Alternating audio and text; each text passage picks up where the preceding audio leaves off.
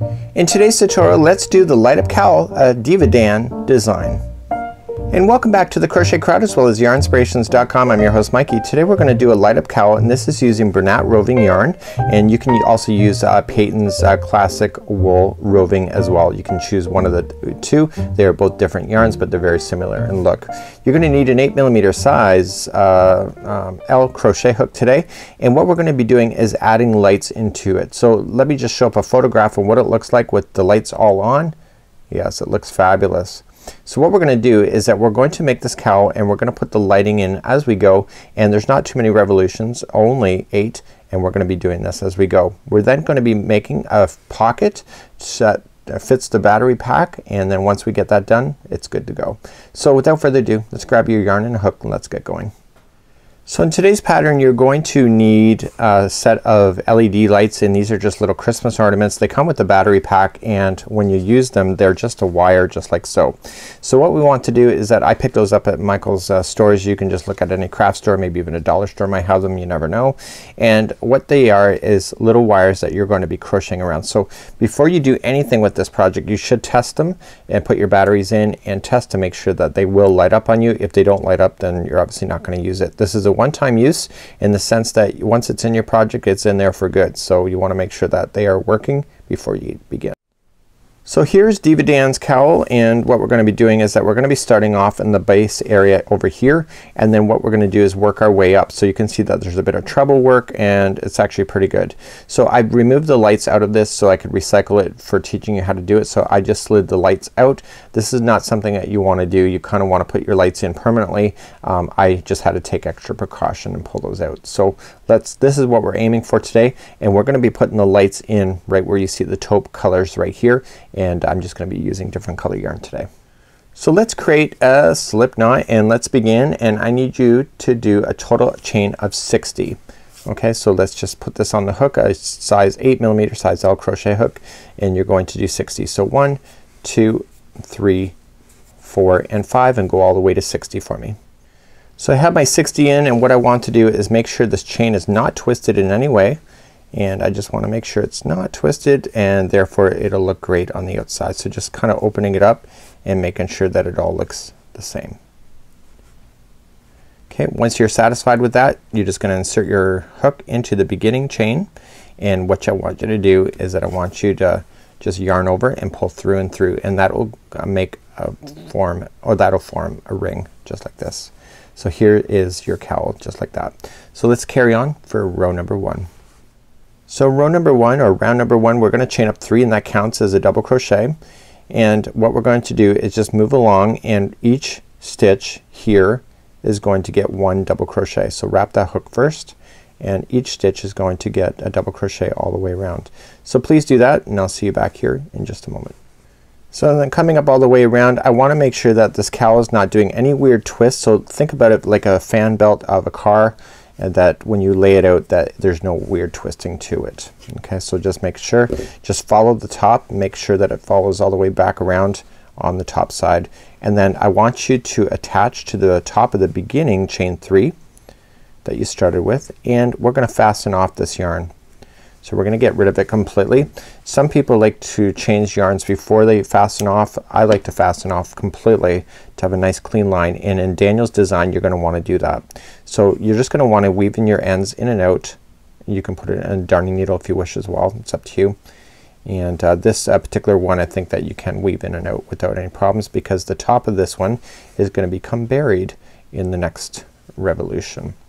So just get rid of that, and then we're going to get another color out, and it's going to be orange for me, and I'll show you what I'm going to do with that. So in the next revolution we're going to use orange, but I need you to get your lights ready, and I need you to get your battery pack, make sure that it's good to go, that everything is working, and I need you to get to a position that is right before a bulb starts right there. And what we're going to do is that we're going to fix this lighting in as we go in this revolution. So let's just put this down here and keep the lights close to me and create a slip knot, and let's begin the very first one. So this one here is working on the front post. So just going and where you started, just wrap around the front post, so coming in through the side, and we're going to do front post double crochet. Okay, and I can use a darning needle to get rid of that straggler at the end. Okay, so I just attached it with the slip stitch and chain 3. So 1, 2, and 3. So I want you to put the battery pack inside the center of this so it stays in there. Okay, and I want you then to now come around and we're gonna start then getting the lighting into position. Getting it done for the first time, like the first few, is kind of a pain, but once you get it, it works out really well. So what you're gonna do is that you're gonna wrap the hook and you're gonna go in the front post and you're gonna go around this wire. Okay, so you're just going right around the wire and trap that wire into position like this. So this is just before the first bulb starts on the wire. Now if you do the next one, see how it's lined up over the next post? If you do the next one, this bulb will be underneath. So what you want to do in the next post, you just want to go around the post but leave the wire on the outside. Just like that. And then going into your next one, see your next post and go around the post and trap that wire into position. Okay, do you see that? So by doing this, what's happening is that you're leaving space for that bulb to be exposed. So when you go to turn on the bulb, that you will be able to see the lights just like that. See? Isn't that cool? So what you want to do is continue to go around the front post and trapping that wire in as you go. Don't kink that wire. If you kink that wire, you could break the power transition that it does for each bulb. And what you're just doing is letting that stay on the inside. Now because you're doing it this way, you don't see any wire in the back, so it's not going to be up against your skin on the back side. So continuing to go around the wire as you go. And we're about to hit another bulb soon and I will stick with you until you get there. So when you get the first few inches in, you just want to make sure that that bulb is not, see, I don't see the bulb here, so just make sure you pull it, make sure it's sitting properly, and therefore you won't accidentally misalign yourself as you go forward. The more that you trap it in, the more it's not going to move anyway. Okay, so I'm going to come into the next one. The bulb is still right where I want it to be here, and the bulb is not ready to be skipped over until the next one. Okay, so I look in, I can see that the bulb is here and the next bulb is about to appear here. Okay, so it's right over this post, so just go around this post leaving the wire out.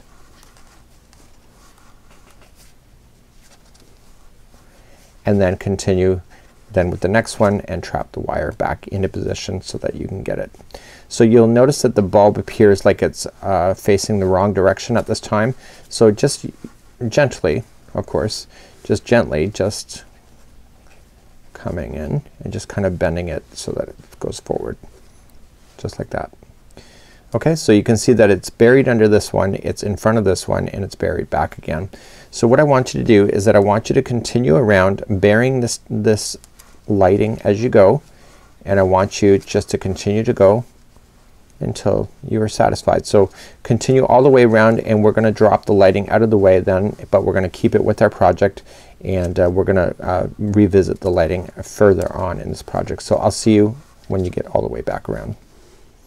Okay, so I'm coming up all the way back to the beginning where I was, and I've done my last post here. So what I want to do with the remaining of this wire is that I want to place it to the inside of this cowl.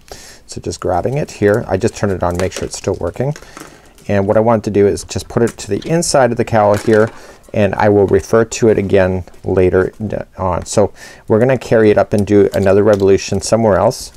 And what I want to do is just carry it up, so I'm just putting it on the inside of the cowl so that the last one then comes on the inside here.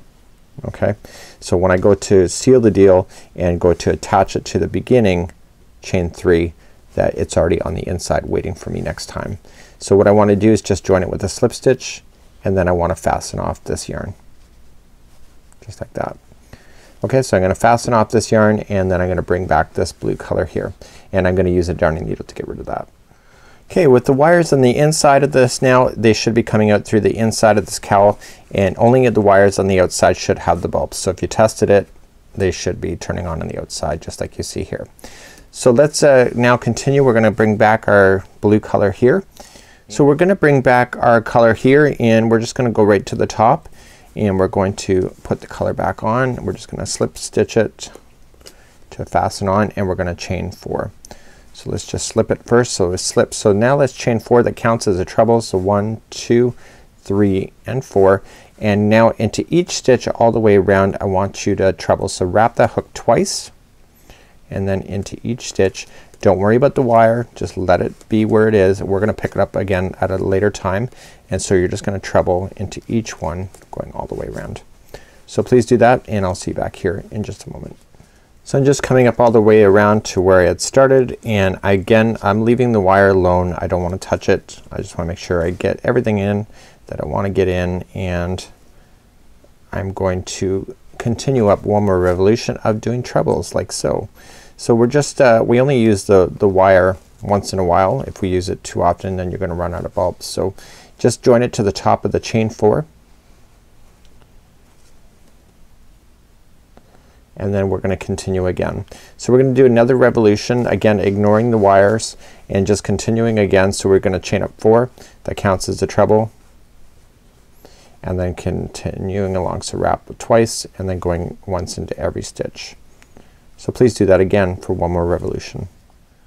So I'm coming into my last one, the last treble, and I'm keeping this yarn on one more time as we go around, and this time we want to do a double crochet, and what we're doing is we're setting up the foundation for bringing back orange once again.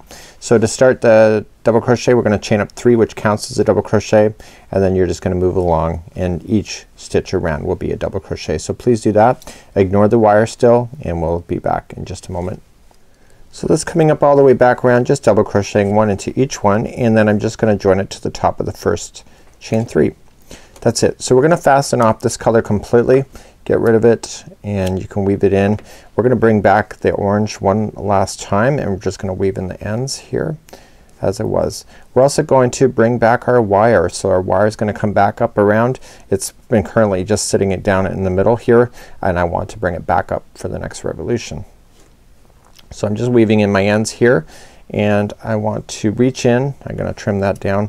Make sure you don't trim your lights.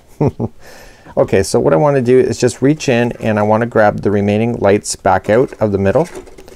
Okay, so you don't want to go up on the outside because then you'll see it carrying across, and right where I left it is down here in the middle. Okay, so this is where it's going up here. Okay, so I want to just make sure that I'm carrying it across. Make sure this doesn't get in the way here. So I want to make sure anything is untangled, because once you start pushing this into position it's gonna be permanent. So what I want to do is when I have this pop out, I want to make sure that there's no extra tension so it doesn't compress like this. So I want to make sure it's all good. And you may have a light that actually is showing, so I want to make sure that everything is positioned before you kind of do that, and then bring it back up like this. So let's grab our remaining yarn. So you may have a light that goes in between. No big deal, it happens. It's not a deal breaker. So what I want to do is grab my yarn, and we're gonna do front post double crochets again. So just straight up. Okay, and I want to go into the first one, just attach it, and I'll get rid of the tail with the darning needle later. So I'm going to then just chain 3. So 1 and 2 and 3. So what I want to do is grabbing this wire again, is that I can see that there's a bulb right there. So just making sure I'm getting everything, I'm just gonna pull this wire back out in front of me. Okay, and so the first one I'm gonna go around like this. So I'm just gonna grab the first one and just go around it, but I'm not actually gonna go around the wire. I'm just gonna leave that there so it pops out. See, because there's a bulb. And now the next one I'm gonna go around the wire. Okay, so we just kind of secured that into position, and then once you do that I'm just gonna kind of just position as you go. So just continuing to go around on front post double crochet, making sure you get that wire stuck in there as you go, and then it can be buried. So remember, that's what I kind of showed you before, just learning how to bury your wires and then leaving the space there when a bulb appears, which is coming up really soon. So the whole idea is that I'm not forcing the wire to really take its shape. I'm just kind of letting it show up where it's gonna. So if you want to just kind of bend things if you have to in order to make the bulbs pop out where you want them to, it's completely up to you. It's your creativity, it's your choice. So the bulb would be next then for me. See how it's over the next one. So the next one I'm just gonna leave the wire out, and then the one after that I'll put the wire back in. So just continue to go around like that. Oops, make sure you get the wire. Make sure you just continue to go around like that and just position as you go. See, so then it appears on the outside. So if I test it, see, it's on the outside. So continue to do that all the way around. So I'm coming up all the way back around. I'm just following the procedures like I showed you. And the very last one here, I want to bring the wire back to the inside. So before I fasten on, you see I have a little bit left. I have 1, 2, 3, 4 more bulbs left here on the strand, but I've all out of stitches on the outside. So I'm gonna let that fall to the inside, and I'm gonna slip stitch it to the top of the beginning chain 3 that we had started with. So we're gonna fasten off this yarn, and we're gonna bring back the blue yarn for 2 more revolutions, and then this is done. So what I want to do is just use a darning needle, and I'm going to fasten that off here, and I'm gonna do that now before I continue. For a darning needle, all I just have to do is just put the yarn onto the needle. It compresses nicely. It's a great little yarn, and I'm just gonna weave it in and out of the edges just right underneath the stitches, and I'm gonna go just twice. So just 1 and just back in the other direction for 2. Just through a different set of fibers. So then that one's out. So I'm not impeding on the wire at all. Make sure you don't cut the wire when you're trimming your edges or trimming your tails. And then this is the one that I started with, and I did this before. I just did it off camera. So I'm just gonna go up into the needle and then up through the work. So I'm just gonna go up through the post here, and then therefore it looks like it matches. And then I'm just gonna go through a few stitches on the top. So just right underneath. Don't try to get that top piece, because then it will look like it's there. Okay, and so then that is out of the way. So let's carry on with using blue next. So I'm bringing back my blue and just gonna start with the slip knot again, and coming in the top of the stitch, and I'm going to just start, and I'm gonna chain 3, which counts as a double crochet. So 1, 2 and 3, and I'm just gonna work my way across the stitches. So I'm not bothering with the wire, just let it go where it is, and we're gonna deal with that later on in this tutorial. So the wire work is pretty much done for this project, and I'm just gonna do 2 revolutions of this blue just to finalize this side off. So just go around, and I'll see you back here in just a moment. So I'm just coming up all the way around. I'm still double crocheting, and then I just joined to the top of the chain 3. I want you to go 1 more round, so chain up 1 and then 1 single crochet into each of the stitches all the way around, and then when we come back I'll fasten off, and then that's it for doing the cowl. As far as stitch work for the outside, we're going to then crochet ourselves a pocket where the battery pack will fit inside. So I'm coming up to my last one, and that's it for this, and I'm gonna slip stitch to the beginning single crochet. So I'm just gonna fasten off now, and I'm going to use a darning needle to hide in the last remaining end, and then we're gonna start working on the pocket, and the pocket's really quite easy to do. And what we want to do is that the battery pack and additional wires that we had left over are gonna go inside the pocket, and you want to position that pocket into the back of the cowl, right where I am right now, where we've been doing all the slip stitching and etc. is right at the back. So I'm just hiding in this loose last end here. If you go in and out 3 times, you can completely hide it without anybody noticing it's there. So let's continue along, and let's show you how to do the battery pack pouch. So at this time you now have your wires in, and you can see that it's starting to glow, and it's awesome. So it does a great job, and the wires on the inside have not, you can't see them here. They're all buried here except for the last remaining wire and the battery pack. So what we need to do is that we need to position a pocket that will go into the back of the cowl that is positioned behind your neck so that it's not obvious. So here's the front of the cowl here, and once you're done it you can just reposition all of these little lights as well, because if they might have moved around as you were working on it. So you can just pry and poke at it and just pull things out if you want to. So we need to make a battery pack for this, so let's show you how to do that, and you can use either orange or blue or a different color. It's completely up to you. So using the blue, I'm going to create a slip knot, and I want you to chain 6. So 1, 2, 3, 4, 5, and 6. So this is going to be the center point of the bottom of the pocket. So going second chain from the hook, I want you to do 1 single crochet into that one plus all the rest of them except for the very last one where I'm gonna ask you to put 3 into the final one. Watch what I'm gonna do here is that I'm making the very bottom of the pouch, or it's like a bag. So the next one is the last stitch here. So you're gonna put in 3 single crochets there. So watch how I'm turning the project. So 1, I'm just naturally turning it because it'll happen, 2 and 3. So now I've completely turned that chain upside down and I'm gonna work across the other side of that chain now of just single crochet, and then the last one of this chain of this side is that I'm gonna apply 2 single crochets. So this is creating the bottom of the base of the pocket. So the next one is the last one and I'm gonna place 2 more single crochets there. But I don't want you to join it. I want you to just leave it as is, and now just going right to the next one, I want you to continue to single crochet yourself all the way around.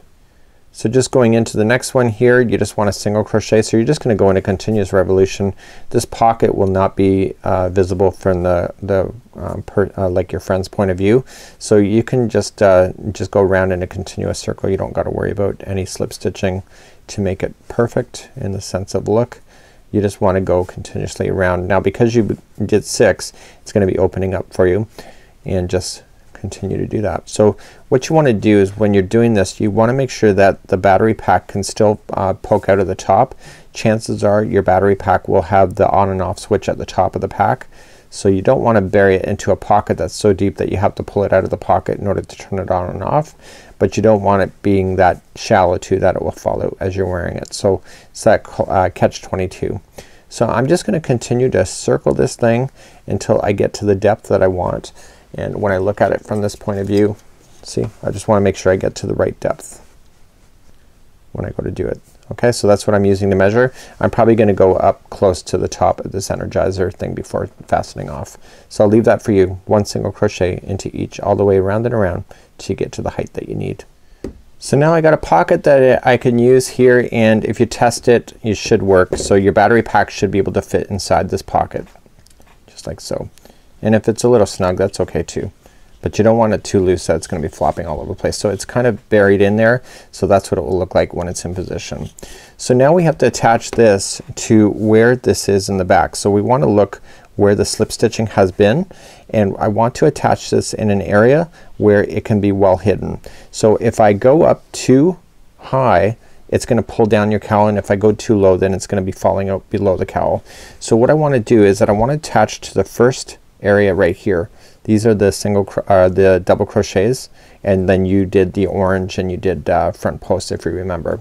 So I want to come right into the back, and what I'm gonna do is that I'm gonna go into one of the double crochets here in the blue, and I want to go back to the pocket and I want to single crochet. And then I'm gonna go to the next double crochet on the cowl and the next pocket, next piece of the pocket, and keep doing that. Just like that. And I'm only, obviously I'm not gonna go all the way around the pocket because then you'll get it because then you'll close it off. So you want to just go long enough that it will sit inside here and you will not see this pocket from the outside. So I'm satisfied with that now, and now I can just trim off my edges here. So I'm gonna trim, and I can use a darning needle to get rid of that tail at the end. So let's get the tail in. So the trick is now is that we use this pocket to our advantage to keep this battery pack in position as you're wearing it and behind your neck area. And because you're using nice yarn and etc. here, it's going to look great here. So just getting this tail out of the way. You might as well take your time and get this final tail out, especially if you're gonna give it as a gift. You never know, people are probably gonna ask you to take it off and look at it. So what I want you to do is that I want you to put your battery pack in to the pocket, and before you do anything else, I want you to grab the wires that are remaining outside of this. Okay, so just kind of tuck it into the remaining of the pocket. Any strands that we were left with, which is here, I'm just gonna roll nicely. Do not kink it because you don't want to break those wires at all, and I want to tuck those. So I'm tucking it onto the inside of the pocket here. So now the wires are now going to be out of the way, and so when you're wearing it, it's going to look fabulous. Okay, so now you can turn it on here, and all you just got to do is now shape it and make sure all the bulbs are now coming out of the project, and now you have 2 layers here, and you have a pocket that's on the inside of your work so that nobody will ever see it, and it'll be pretty awesome at the same time. So until next time, I'm Mikey on behalf of the Crochet Crowd as well as yarnspirations.com. This is how you do a light up cowl, and I hope that you enjoyed today's tutorial. Till next time, have a great day.